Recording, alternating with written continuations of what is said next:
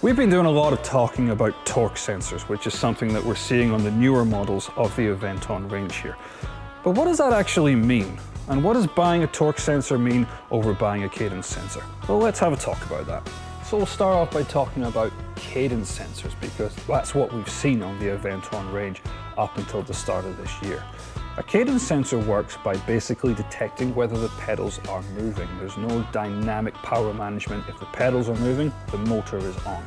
It's a very straightforward and simple mechanism that gives you quick acceleration, but it can make your speed a little bit uncontrollable at times. However, they are a lot of fun. Now let's talk about torque sensors. A torque sensor works differently than a cadence sensor because instead of just measuring whether the pedals are turning, it actually detects how hard you are pedaling. And the harder you pedal, the more motor power output you get and the more pedal assistance you get. So if you choose a bike like the Aventeon Abound or the Level 2 here that come with a torque sensor, what you'll get is a very fluid and dynamic ride. And the easiest way that I find of explaining this is, imagine you're pedaling a bike with superpowers. Every push on the pedal does a little bit more than you should, but it still feels just like riding a regular bike, except you're going a little bit faster and it's a little bit easier. So you might be wondering, is a cadence sensor faster than a torque sensor? And the simple answer is no, they're not. The speed of the bike is powered by the motor and the battery combination there. But what you do get with a cadence sensor is a faster acceleration. But it does have a limitation on speed depending what pedal assist mode that you're going to. Because the motor is on or off with a cadence sensor, if you want to cycle, it will take you up to, let's say, 15 kilometers per hour. And if you stop pedaling, the bike will start to slow down. There is no in between.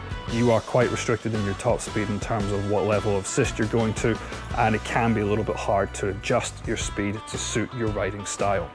With a torque sensor, however, if you want to speed up, just pedal a little bit harder and you'll get more power from the motor. If you want to slow down, just pedal a bit gentler and the motor will back off. That means you have full control over your acceleration and full control over your speed.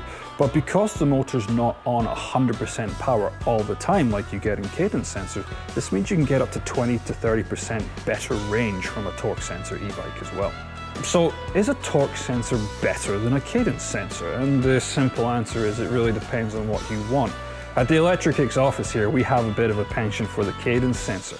And the reason for that is because it's got faster acceleration, it's easier to get up to high speeds, and all you have to do to reach the top speed of these bikes is just keep the pedals turning. It doesn't matter how fast you're pedaling, how hard you're pedaling, you can reach the top speed of these bikes with no effort whatsoever. However, that doesn't mean that the torque sensors are slow. It just means if you want to reach top speed, you are going to have to show the torque sensor that you want to reach top speed with your own pedaling. But the trade-off you get here is that torque sensors are in fact safer because of the control they give you over the bike. If that's more important to you, then torque sensors are a better fit.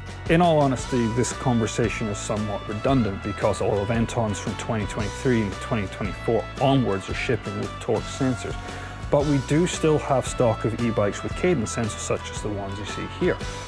And overall, it's fantastic to see that e-bikes such as the quality of these ones here shipping with torque sensors for the price that you pay. And they're proving incredibly popular. Even bikes that are on pre-order are selling out faster than we've ever seen. So whether you have a preference for torque or whether you have a preference for cadence, you can get both of them online right now at electrickicks.com.au.